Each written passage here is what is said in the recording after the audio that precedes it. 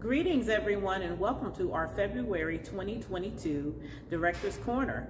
I'm greeting you today on Monday, February the 14th, which happens to be Frederick Douglass's chosen birthday.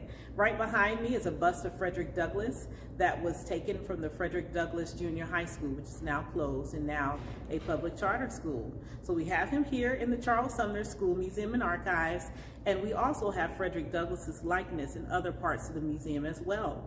Part of that reason is due to the warm and long-term friendship that he enjoyed with Senator Charles Sumner, our school namesake. So within this correspondence, you are going to learn more about that relationship in our second version of Ask Beverly, where Charles Sumner expert Beverly Palmer will join us to share information about the relationship between Senator Sumner and Frederick Douglass. She will illuminate bits and pieces of information from letters they exchanged and other tidbits about their relationship. So please make sure you check that out.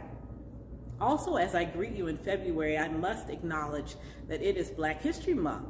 And even though the Charles Sumner School Museum and Archives celebrates Black History Month 365 days a year, and we do acknowledge that Black history is American history, we are proud that we have 28 days in February where we can illuminate important facts pertaining to our building that is steeped in Black history, and also illuminate Black history makers out of DC public schools and other achievements associated with Black History Month within our public school system.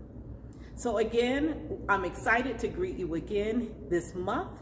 I hope you enjoy the content in the newsletter, and we look forward to seeing you next month. But before I go, I want to let you know that the museum is open to the public, still at limited hours, but from Monday through Friday from 10 a.m. to 3 p.m. So please stop by. We would love to see you. Additionally, we are accepting research appointments both remotely and in person.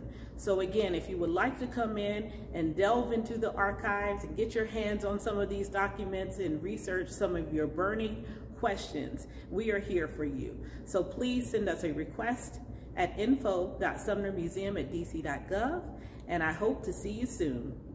Until next time, take care.